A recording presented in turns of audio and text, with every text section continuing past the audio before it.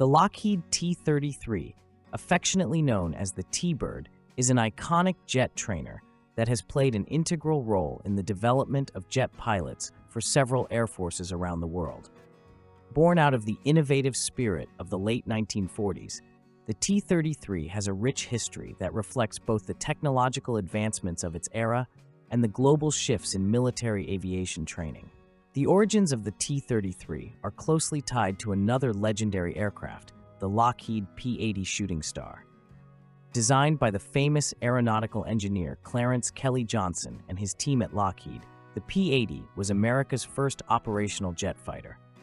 Developed during World War II, the P-80 marked a significant leap in aviation technology with its jet propulsion system, promising superior speed and performance compared to propeller-driven aircraft. As the P-80 was being developed, it became clear that the advent of jet propulsion required a new approach to pilot training. Pilots transitioning from piston-engine aircraft to fast, nimble jets faced a steep learning curve. Thus, the need arose for an effective training platform tailored to impart the skills necessary to handle these new machines. In response, Lockheed developed the T-33 by modifying the P-80's design. The T-33 was essentially a two-seat version of the P-80, incorporating an extended fuselage to accommodate an instructor and a student pilot. This design allowed for in-flight instruction, a crucial feature for training in the fast-paced world of jet aviation. The aircraft first took to the skies on March 22, 1948, and quickly became the primary training aircraft for the United States Air Force. One of the standout features of the T-33 was its simplicity and reliability. The aircraft was powered by an Allison J-33A35 turbojet engine, which produced about 5,400 pounds of thrust, enabling a maximum speed of approximately 600 miles per hour. This was sufficient for giving pilots a genuine jet experience while still being manageable enough for students to learn effectively. Its tricycle landing gear and relatively forgiving flight characteristics made it an ideal platform for novice pilots. The T-33's cockpit was designed with dual controls, allowing the instructor to monitor and assist the student, making it an ideal environment for learning. Moreover, the aircraft's robust construction ensured it could withstand the rigors of training missions, from basic flight maneuvers to more advanced tactics.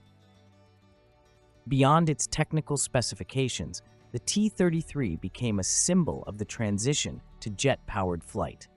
As the Cold War heated up, the United States and its allies recognized the need for a large cadre of well-trained jet pilots.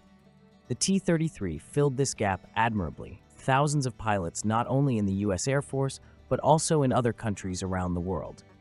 The T-33's service was not confined to just the U.S. military. Over 6,500 T-33s were produced, serving in more than 30 air forces globally. Countries such as Canada, Japan, Brazil, and Turkey integrated the T-33 into their training programs, attesting to its versatility and effectiveness. In Canada, the T-33 was known as the CT-133 Silver Star and remained in service for over 4 decades, showcasing the aircraft's longevity and adaptability. In addition to its role as a trainer, the T-33 found use in other military applications. It served as a target tug, drone director, and even in some instances as a frontline combat aircraft. Its adaptability made it a valuable asset beyond its primary training mission. The T-33's impact wasn't limited to just military training. It also found a niche in civilian aviation. After being retired from military service, many T-33s were acquired by private owners and organizations, finding new life in civilian hands. These aircraft are often seen at air shows, showcasing their graceful lines and performance to new generations of aviation enthusiasts.